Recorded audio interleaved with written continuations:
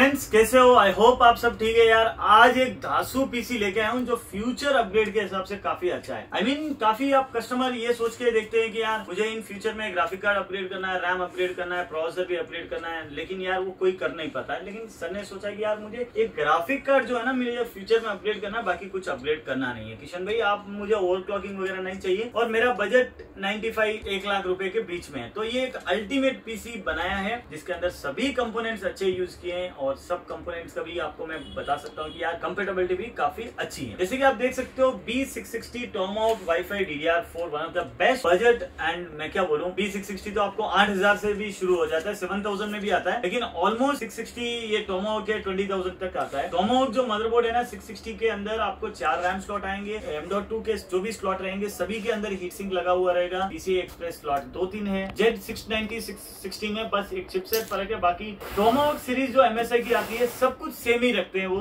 660 690 हर बार जब भी लॉन्च करते हैं, जैसे कि 350 आता था टॉमाहाउक, 450 हुआ, 550 हुआ, 570 भी टॉमाहाउक है। वैसे ही इंटेल के अंदर B360 टॉमाहाउक, 460 टॉमाहाउक, 560 टॉमाहाउक, अगेन 660 690 सब टॉमाहाउक सीरीज के अंदर वो लॉन्च करते हैं MSI वाले। और MSI का one of the best and most popular model बोल सकते हैं टॉमाहाउक सीरीज। तो प्रोसेसर सर को ओवरक्लॉकिंग नहीं करना है, इंटीग्रेटेड ग्राफिक कार्ड चाहिए, क्या यूज है वो भी पूछ लेंगे सर को। 700 प्रोसेसर लिया जिसके अंदर इंटीग्रेटेड ग्राफिक कार्ड है। ग्राफिक कार्ड अभी सर ने बाई नहीं किया है। SSD सर ने काफी अच्छी WD की SN570 1 TB 3500 MB पर सेकंड वाली Gen 3 वाली SSD किया है। अगर Gen 4 चाहिए तो भी सर खरीद सकते हैं, इन फ्यूचर और अपग्रेड भी कर सकते हैं इस मदरबोर्ड में। रैम सर ने लिया है 16 GB, वो भी CL16 लिया है 3600 मेगाहर्ट्ज में। हालांकि नॉर्मली 3200 मेगाहर्ट्ज के अंदर CL रैम आती है। CL16 जो 3600 मेगाहर्ट्ज की रैम थोड़ी एक्सपेंसिव रहती है, लेकिन वो अपनी लेटेंसी कम होने की वजह से स्पीड काफी अच्छी आती है। पावर सप्लाई सर ने again world's most popular budget and performance सबके अंदर बेस्ट वाला EVGA पावर सप्लाई लिया है जो 80+ gold fully modular power supply है। और EVGA के प्रोडक्ट काफी अच्छे आते हैं, तो मैं इसके बारे में और ज्यादा नहीं बताना चाहूंगा। लेकिन भाई कूलर जो लिया है ना सर ने H100I एलाइट कैपलिक्स सीरीज का लिया है जो one of the best cooler है। और इसके फैंस भी है ना काफी अच्छे फैंस रहते हैं। मैं दूसरा किसी ब्रांड का डाउनग्रेड नहीं बताऊंगा क्योंकि वो ब्रांड भी हम सेल करते हैं। ये 12,000 समथिंग में आता है और वो 6,000 समथिंग में आता है। I mean 6,000 डबल प्राइस के अंदर जो कूलर रहेगा ना, क्यों लेते हैं कस्टमर, पूछ लेंगे सर से क्यों खरीदा है। उसके अलावा case one of the best लियानली brand, आपको पता ही है लियानली के मेरे काफी पीसी बिल्ड मेरे चैनल पे पोस्ट किया हूँ। वैसे ही ये जो है ना LANCOOL 2 Msi जो सीरीज का है, इसके अंदर 2 USB 3.0 के अलावा Type-C पोर्ट भी आता है। Top liquid cooler 240 mm easily mount हो जाता है। इन फ्रंट में भी चाहिए आप 360 mm का माउंट आप कर सकते हो। उसके अलावा बैक एग्जॉस्ट फैन भी आप लगा सकते हो। दोनों साइड में टेम्पर्ड ग्लास रहता है, फ्रंट में मेश रहेगा जो इनटेक के लिए 3 फैन लगे हुए रहते हैं। टॉप में आप लिक्विड कूलर है उसको एग्जॉस्ट फैन की तरह आप कर सकते हो और बैक एग्जॉस्ट फैन भी करते हो। और काफी अच्छा इसकी बिल्ड क्वालिटी है, आप देख सकते हो पीसी बिल्ड होने के बाद में कितना यूनिक एंड सिंपल लुक दिखता है। उसके अलावा भाई इन पीसी के अंदर आपको जो चाहिए वो आप अपग्रेडेशन भी इजीली कर सकते हो। और देखिए इसके अंदर जो बॉटम में जो मेश लगा हुआ रहता है जिससे आपका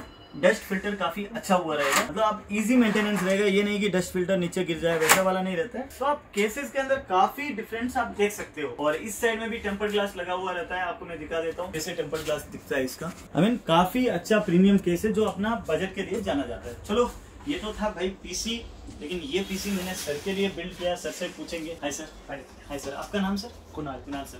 तो सर आपको मेरा स्टोर के बारे में कैसे पता चला? यूट्यूब जब क्रिप्टो क्रैश हुआ था। अच्छा, जब क्रिप्टो क्रैश हुआ था फर्स्ट टाइम, तब से मेरे वीडियोस काफी आने लगे। तो हमारा टीम वगैरह कैसा काम? सब हेल्पफुल थे, सब हेल्पफुल। आज आपने पीसी खरीदा है, ये क्या यूज करिए sir? Mailing, simulation, rendering. Okay. और आपका प्रोसेसर डिपेंडेंट है या प्रोसेसर डिपेंडेंट है? GPU इन फ्यूचर फ्यूचर आप अपने करोगे। और सर इसीलिए आपने GPU अभी खरीदा नहीं? आई थिंक प्राइसेस ज्यादा है और ड्रॉप होंगे तो फिर मैं 4000 सीरीज आएगा उसको। ठीक है।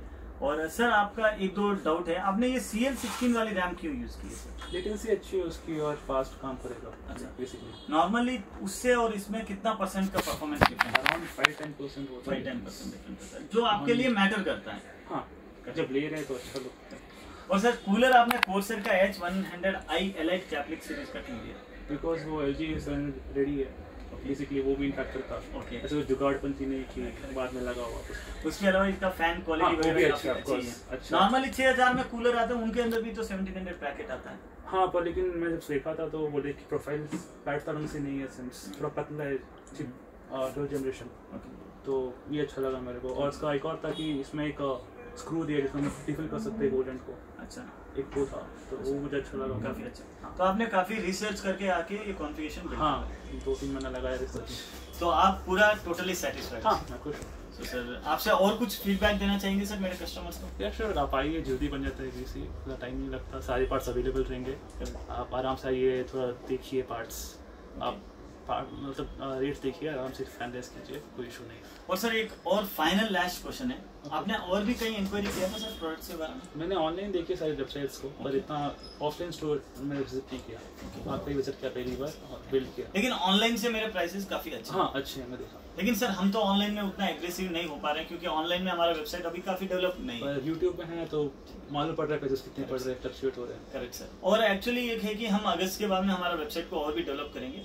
लेकिन एक फाइनल वर्ड रहता है, अगर आप ऑनलाइन देख भी लेते हैं फिर भी रिटेल स्टोर में जाके खरीदने का मजा अलग रहता है। वो हाँ, फील डिफरेंट आता है एक्चुअली। फोटो में मालूम पड़ता नहीं, इतना दिख रहा है। करेक्ट, फोटो में मालूम भी पड़ जाएगा यार, किसी इंसान से हम थोड़ी ना बात कर पाए। हाँ, वो फील अलग ही होता है। करेक्ट। उसके बाद में कोई दुकान पे जाके खरीदना, सजेस्ट करना, हाँ प्राइस जो भी रहेगा अगर ऑनलाइन में कम है, ज्यादा बार्गेनिंग करने में इजी रहता है। दुकान पे जाके आप पूछ सकते हो। लेकिन ऑनलाइन बाइंग से ज्यादा आप लुक एंड फील करने में काफी अच्छा रहता है। उसके बाद में क्या है कि जब भी कस्टमर्स को खरीदना रहता है तब मेरे से कांटेक्ट करने पे उनसे फोन पे बात कर सकते हैं, हम फोटोज भेज सकते हैं। लेकिन आप अमेजोन वगैरह से मंगाओगे या कोई भी अलग अलग वेबसाइट, वो थोड़ी ना आपको व्हाट्सएप पे एक एक आइटम का फोटो भेजेगा। तो ये थोड़े डिफरेंस है ऑनलाइन के। सो आज मुझे आपसे बात करके काफी अच्छा लगा सर, क्योंकि आप हंसते हुए हो और जो भी कस्टमर हंसते हुए आता है और हंसते हुए जाता है ना, वो काफी अच्छा लगता है। नहीं तो सर बेचने का कोई फायदा ही नहीं रहता सर। ओके, लाख रुपए बेच लो या 10 लाख का भी बेच लो, अभी मेरी खुशी है वो तो बेचने के बाद में। खरीदने के बाद में जो कस्टमर की खुशी रहती है ना, वो काफी अच्छी रहती है। और EVGA पावर सप्लाई आपने सोचा था या हमारे टीम ने सजेस्ट किया सर? मैं सोचा था पहले। आपने EVGA सोचा था, जो अभी रिसेंटली इंडिया में आ रहा है। हाँ। सर एक लास्ट और क्वेश्चन है, EVGA दूसरा ब्रांड से क्या डिफरेंट है? मैंने ऑनलाइन देखा कि वो लोगों ने स्ट्रेस मतलब काइंड ऑफ अलग अलग चैनल्स में वो लोगों ने उसको अलग अलग मतलब काइंड ऑफ वर्कलोड्स दिया था। ये अकेला था जो जिसने लोड सहन कर लिया था काइंड ऑफ। मतलब तो, इसके अंदर वो कैपेबिलिटी है काइंड ऑफ। तो अब जब ले रहे हैं तो थोड़ा बहुत ये सकते हैं ऐसा, एक ही बार बिल्ड करना है। Thank you sir. ऐसा अगर हर कस्टमर जो बाइंग से पहले पॉजिटिवली सोच ले तो उनके पीसीज बिल्ड काफी अच्छे बन जाते हैं। Thank you so much sir.